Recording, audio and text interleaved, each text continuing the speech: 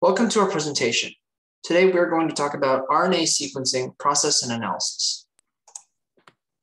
RNA sequencing reveals the presence and quantity of RNA in a biological sample at a specific developmental stage or physiological condition.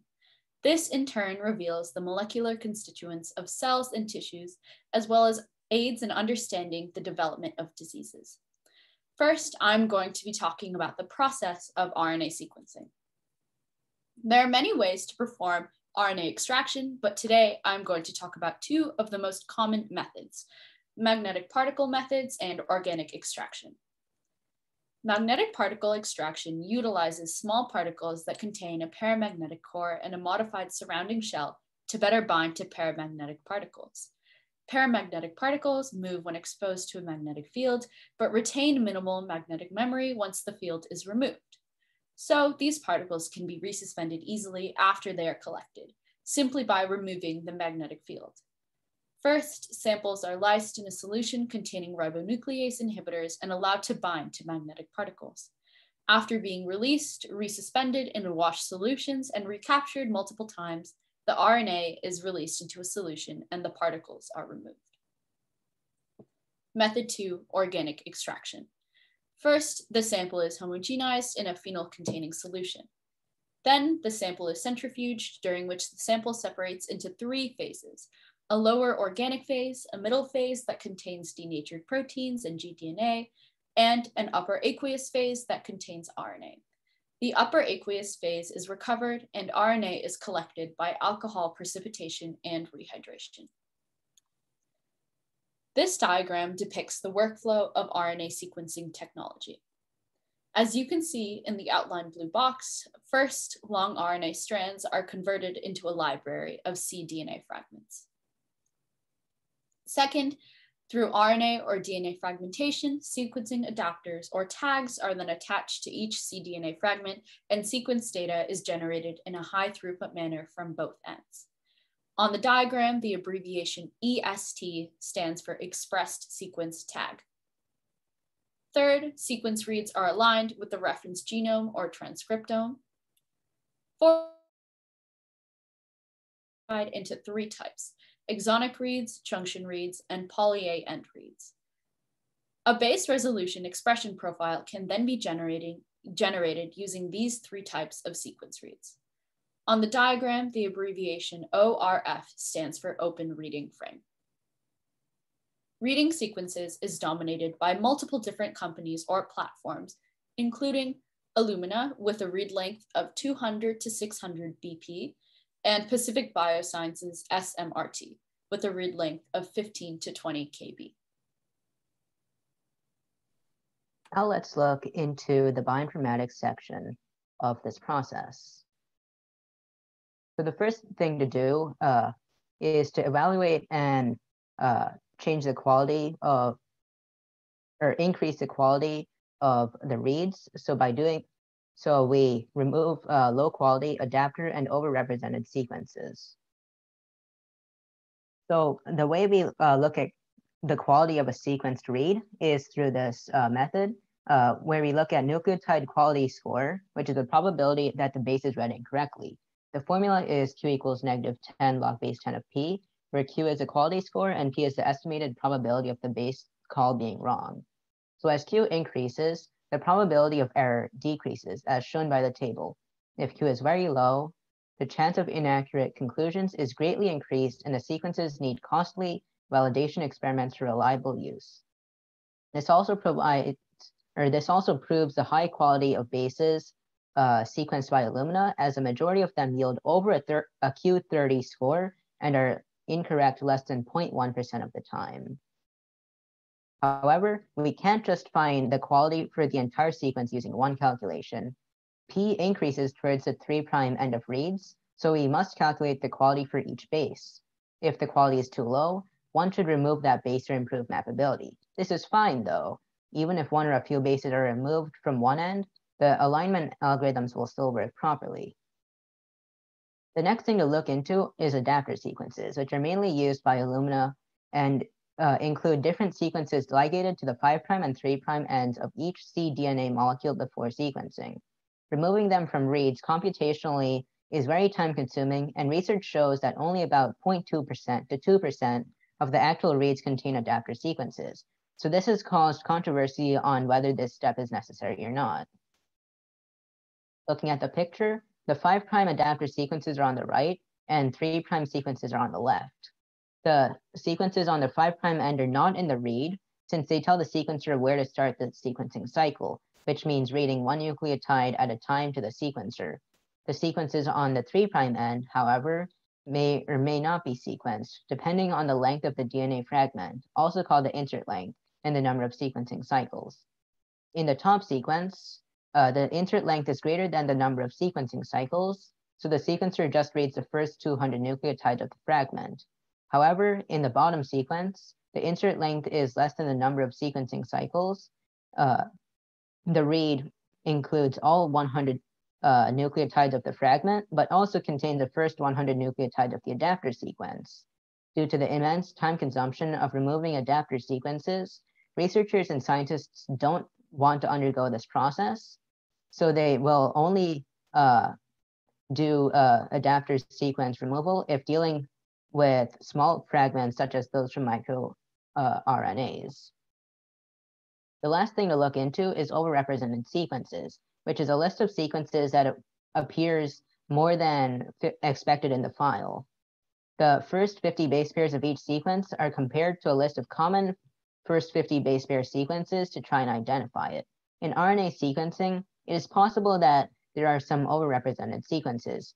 MicroRNAs, for instance, would be abundantly overrepresented because they average 22 nucleotides. So you can't just throw out a read if it's true. So overall, quality control removes, conditionally of course, adapter sequences and always looks into low quality reads and removes uncalled bases. And the tools that do so include FastQC and Trim-O-Matic. Another way scientists compare genome sequences is with read mapping and alignment. As shown in the diagram, read mapping aligns the reads on a reference genome, allowing mismatches in more about read mapping. So read mapping is used when scientists know the reference genome. It maps the reads to the genome or transcriptome. With read mapping, knowledge of the transcribed or spliced regions in eukaryotes is not required. Overall, the read mapping allows for discovery of new and unannotated transcripts. So more about read alignment. Scientists use read alignment when the reference genome is unknown. During this process, reads are assembled into contiguous sequences. Prokaryotes are easily able to undergo this process because they do not undergo RNA processing. These contiguous sequences formed during read alignment are expressed as transcriptomes and undergo read mapping against the transcriptome. Now I'm going to talk about some issues that arise with eukaryotic alignment. A few factors complicate the alignment process. In eukaryotic organisms, first, mRNA undergo RNA processing before being sequenced, during which most genes are split between exons, coding genes, and introns, non-coding genes. In RNA processing, the introns are removed and the exons are grouped together. This means each reach could be a portion of one exon or split between multiple exons, which have different places in the genome. The latter read is called a junction read. Furthermore, in this process, alternative splicing, which is a form of gene expression that may selectively remove specific exons along with introns, may occur. Therefore, one cannot assume each junction read occurs between exons in order of their genome. So here are a few of the alignment tools and how they work. Top Hat. So Top Hat aligns RNA sequence reads to large size genomes, then analyzes the results in order to identify RNA splice sites. Clustal Omega quickly and effectively aligns 3 or more sequences. Blixum is an interactive browser of sequence alignments that stacks up multiple alignments, and Daughter is an alignment tool that uses a graphical dot matrix to offer detailed comparison of 2 sequences. Moving on to the data analysis part of our presentation. Data analysis is crucial to any experiment and helps researchers organize and display data that would normally be impossible. The first topic in data analysis will be quantification of genes. The simple way to quantify gene expression in RNA sequencing would be to count the number of reads that map to each gene. This is a gene-level quantification approach that utilizes a gene transfer format. Raw reads in this approach raw read counts are affected by factors like transcript length and total number of reads.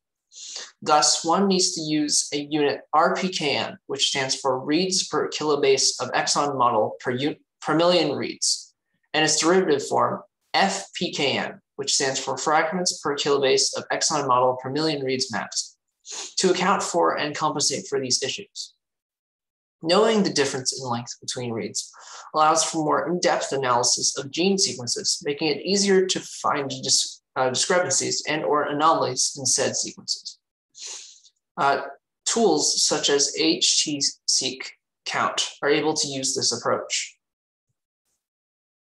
Moving on to differential gene expression analysis. So what is differential gene expression analysis? It is taking normalized read count data and performing analysis to determine quantitative changes in gene sequences throughout experimental groups. There are many tools which can achieve this goal. 4 of them are EdgeR, DESseq, BaseSeq, and EBSeq. Methods like EdgeR and DSeq are based on negative binomial distribution. On the other hand, BaseSeq and EBSeq are Bayesian approaches based on a negative binomial model. It's very important to consider design of one's experiment before implementing an analysis method, as some methods can only compare one pair of sequences at a time, while other methods are capable of comparing multiple sequences at the same time.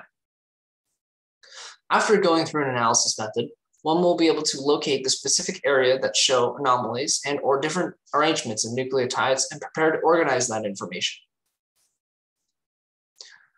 Moving on to interpretation of gene expression data. Interpretations such as heat maps, which is the example shown here, can be used with other analysis methods other than RNA sequencing. So it's not specific to RNA sequencing. Heat maps can also be combined with clustering based on similarity of gene expression. Combining heat maps and clustering can be very beneficial as it can be used to identify commonly regulated genes or biological signatures that are related to a particular condition, such as an environment or a disease. Heat maps are also very useful as RNA sequencing generates large amounts of data, and heat maps are able to organize all of that data into a presentable and understandable fashion. After displaying the gene expression of individuals who are healthy versus the individuals who are diseased, one can easily see the differences in gene expression and will be able to organize and locate the specific gene or genes that have been changed. Here are our citations. And thank you for listening to our presentation.